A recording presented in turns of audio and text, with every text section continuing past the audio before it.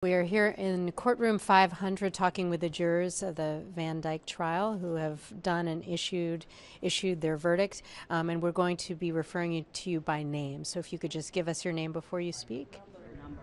Number. Thank you. Your number. We're not using your name. Who would like to share first just how it was, your number, and just how you feel about this verdict? My number is 245. I feel that we gave a good verdict. We looked at all the evidence and we ruled on it accordingly. And how about you, your number? 252. I thought everything went the way it should have went. What do you mean by that? Never thought they would have a first degree. I didn't think they could get him on first degree. And I'm just going to kind of go in between you two. Your juror number, sir? Number 243. And your thoughts about the deliberations and how you came to this verdict?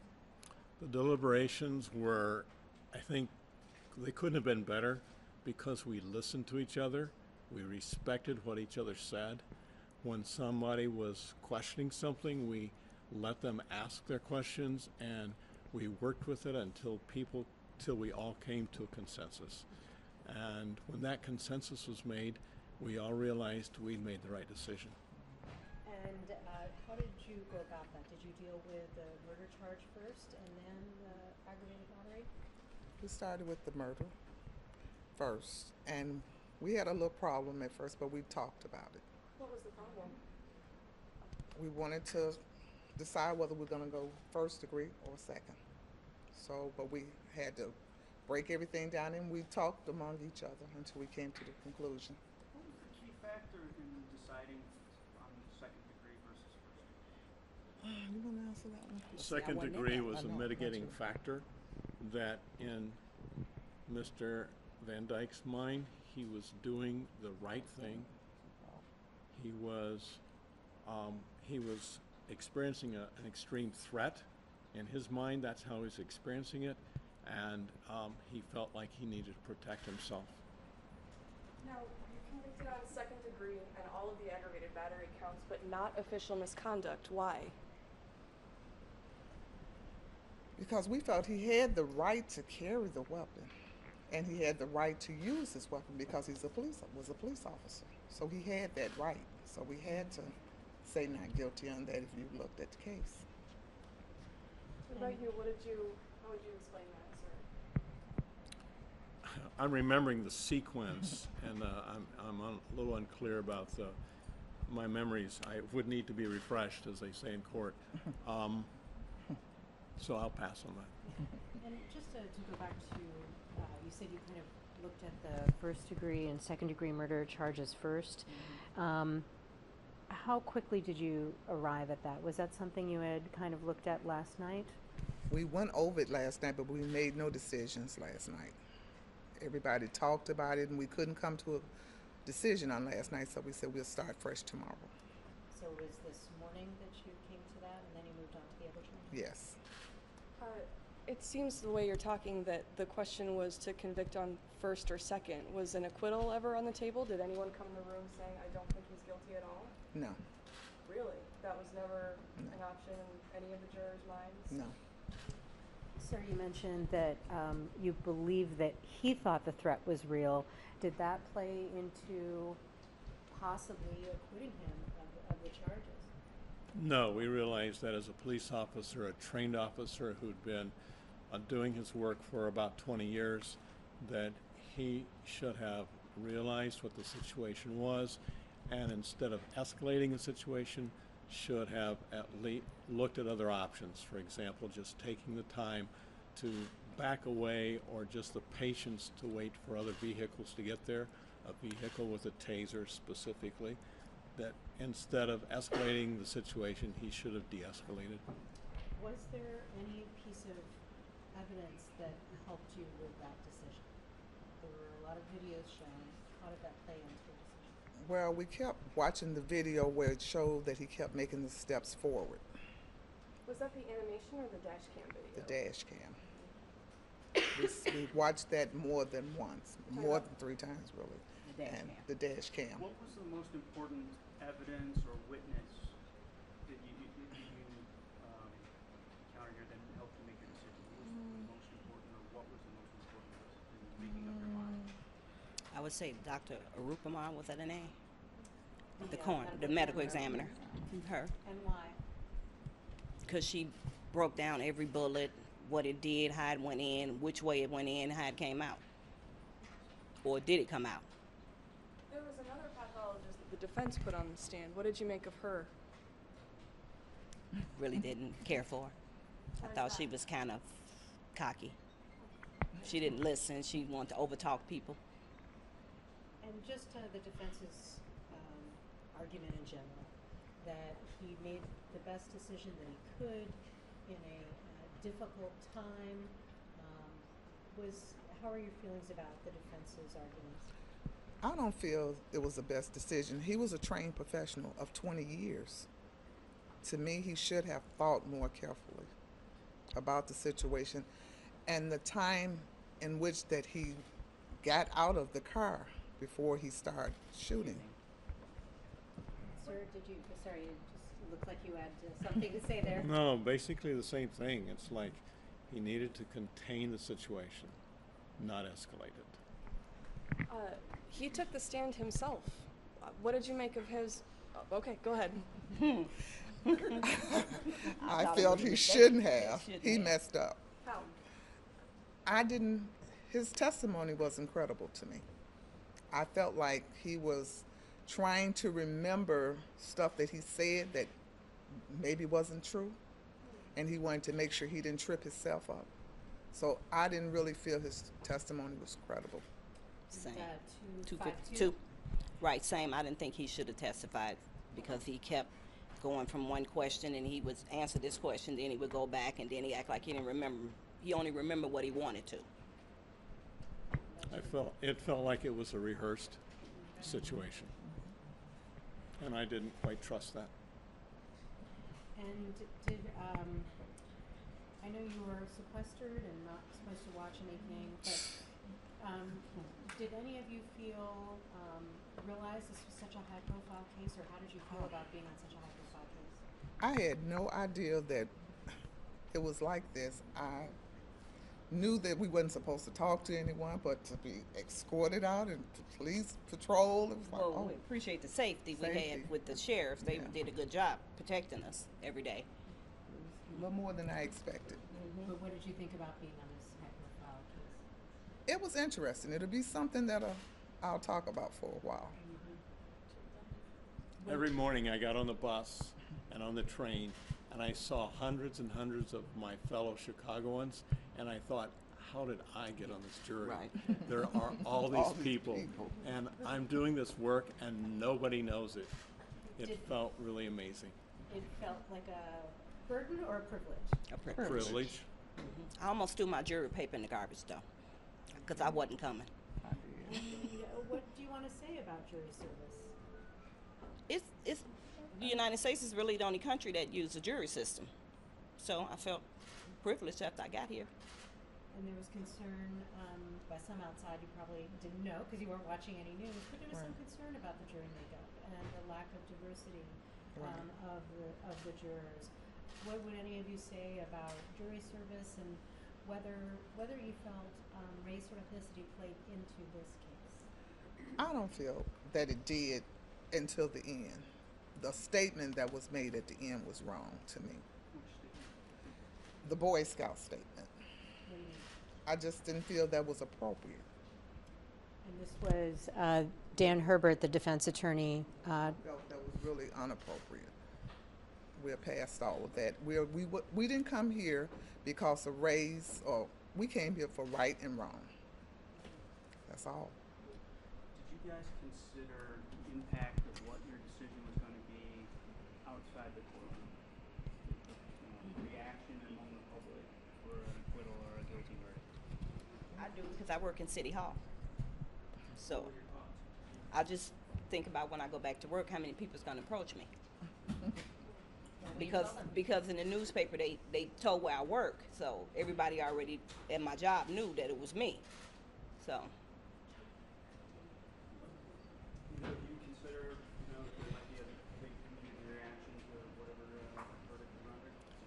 I did not consider that. I was aware of it, but it's like we're here to do this job with what the law is and what the prosecution and defense says. And I knew that was my job, and that's where I kept my focus. What was the tone in the discussions when you actually were deliberating? We have spent 3 weeks with each other. We respect each other. We know each other by first name, not number. We're actually a very diverse group.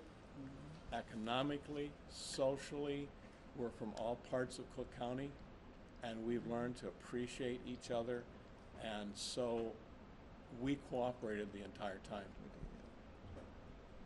And you said you were just focused on this. Was there any thoughts beyond this about whether this could have an impact on other cases, relations between communities of color and police? Did those thoughts either go through your heads as individuals or in the discussions?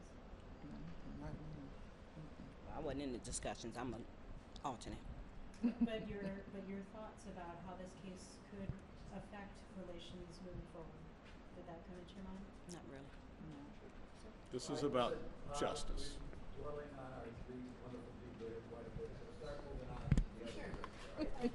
Can we let this gentleman finish? Yeah, sure. Thank you so much, Judge. Sir? This was about justice, and in this case, it was about this instance and whether or not justice would be done here and whether or not we would relate with each other in a conciliatory, justice-like way.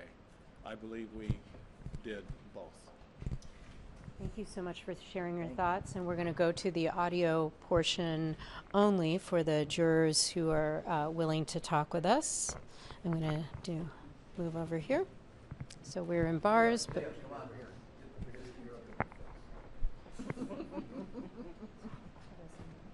Mike, Ted, bring the camera. I'm sorry. That doesn't bring.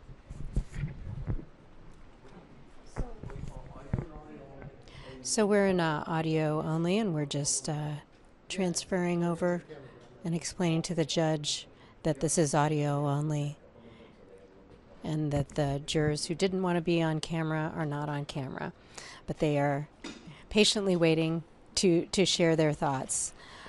So may we proceed? Yes, please, thank you. Yeah. Okay, thank you. And again, just a reminder before you answer a question, if you would say your jury number, since it's just the audio, so we can differentiate voices. First of all, what made the strongest impression on you from the testimony and evidence that you saw? What was it that helped you reach your decision? What was the key evidence or testimony? Juror number 253, I think the turning point for me was when he said, "Oh my God, we're going to have to shoot this guy." And he said, "Why aren't they shooting him if he's attacking them?" I think there was a pause. I think we all wrote down notes on that one, and I think that was kind of a changing point. A lot of you are nodding in agreement. Anyone else want to elaborate on those statements that he, I guess, made to his partner that night? Was there anything else for folks that really stuck out for you and then helped you make your decision? Juror 248.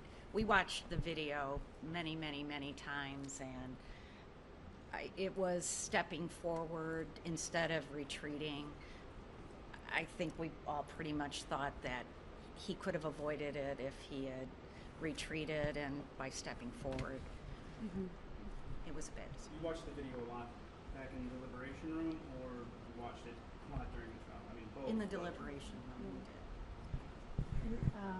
How are you feeling about the verdict? We obviously started with them, but we want to hear about how you're feeling about this verdict and whether it was something that was fairly easy to come to, or it sounds like there was some discussion. How are you feeling? 248. We first took a straw poll. The way we approached it was we did a blind vote just to see where we all were. And the first vote was 7 guilty, 3 undecided. We did guilty, not guilty, and undecided. So it was 7 guilty, 7 guilty, 2 not guilty, and 3 undecided. So we had a baseline for discussion, and then we moved on from there. So there were a couple people at first who were thought leaning toward acquittal. In our first, In your in first our straw first, poll. vote, blind vote. What are those folks willing to say why they are out here now and willing to say what changed their mind? Deliberation process. All right, Andy, really, interview one person at a time, and there's another thing about what other people thought or something like that. Just continue your investigation and your. We're getting some instruction from the judge about the types of questions we should ask the jurors. So maybe we can get back to what.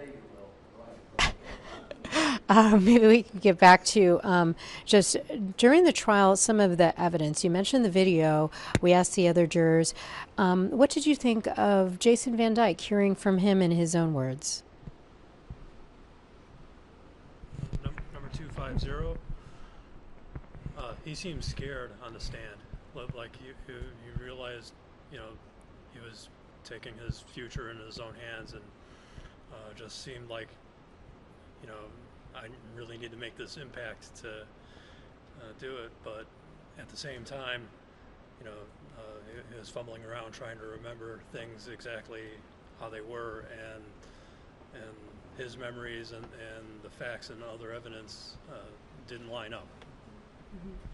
249. I think going back to his testimony, it was rehearsed. He had a lot of I don't know, not only from what the questions he was being asked at that time, but he couldn't recollect the day right after when they interviewed him. So I just couldn't see how you could not remember that. Yeah, and 253, sorry. I think what he said in his initial report right after the shooting incident didn't line up with the video, so it seemed like he was just trying to cover himself up after that when he gave his report. And then the truth came out when the video was shown. Juror 241, I agree with what everyone has been saying so far, that it seemed very rehearsed. It seemed kind of like he was finally giving the play after what they've been rehearsing with him for weeks. And personally, even though we're right here, I felt him staring at us, tried to win our sympathy in a way, I guess. And I think we all kind of felt the same way, even with that, like when we're still sitting here, we felt the same way by all looking at each other and writing stuff down at the same time, that we just didn't buy it. Juror 240, I also felt it was rehearsed. I felt like he took a pause to want to like tear up or cry. I did look down because I'm a mom, and he has a mom, of course, and I was just like feeling a little bad for him, but I did think that it was rehearsed. I'm very interested to know on what the discussion was like for first degree versus second degree. Why was second degree the decision reached? We considered the mitigating factor of how he perceived his actions, of the imminent and escalating risk, and why he took that action.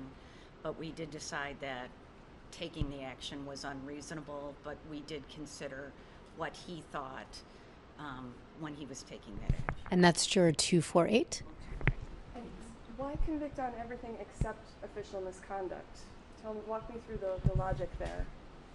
It was the knowingly taking that act, and we also thought it was consistent with deciding on the second degree, because he was knowingly, using his, taking an action that he knowingly knew was not within his official capacity or whatever. So it goes to his state of mind where he believed he was justified.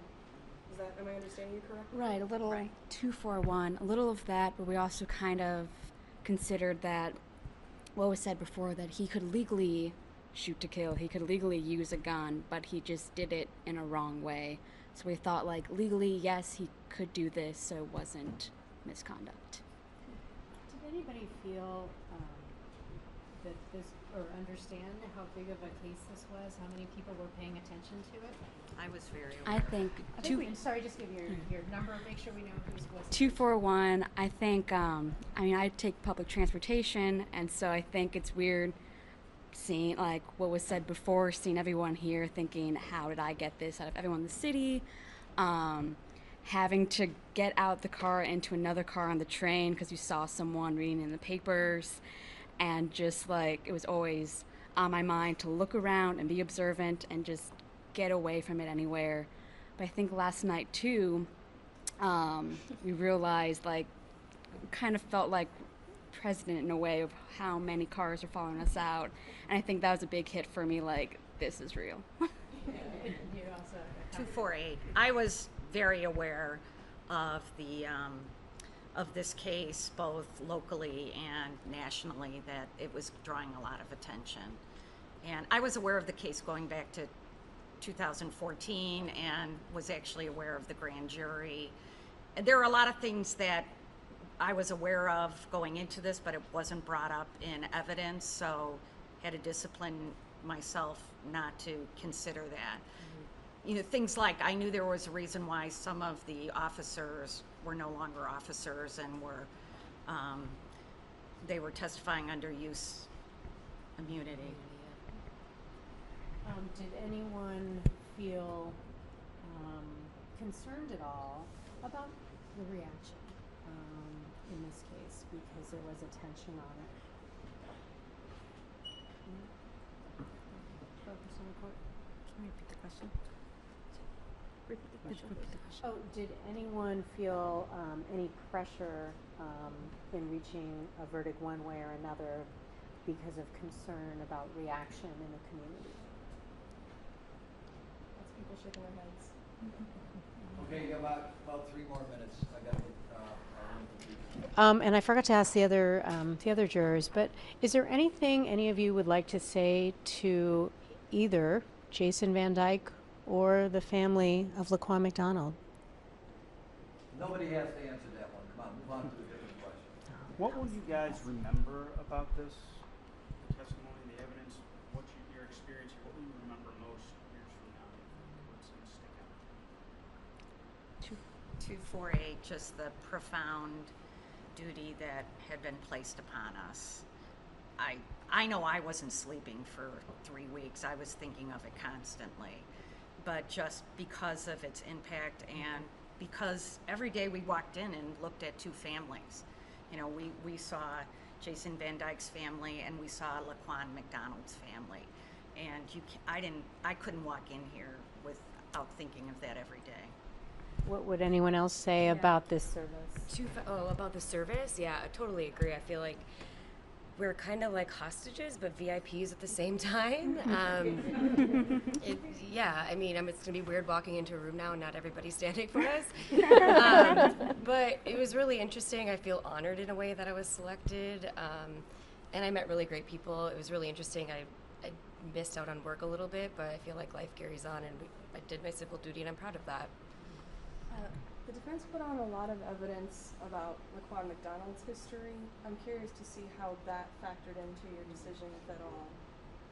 241, I think the most simple way to say it is, even though you're not an innocent person, you don't deserve to die. You don't deserve something like that. What about the number of shots fired? Did that play into your decision at all? Do I have to say that? 248. We did have some discussion at first about the shots fired. We first have to ask if we were supposed to consider it in the sequence that the medical examiner had listed them, or just the number of shots fired. And there was some discussion about possibly 2 of them were justified and the rest weren't. But we ultimately came to the decision that from the first shot on, it wasn't reasonable. Is that right? Mm-hmm. All right, thank you very much. All right. It was wonderful interview by our attorney. Thank you so much. Take our, Thank you. That concludes our audio. Hey, if you like that video, be sure to subscribe to our ABC7 Chicago YouTube channel.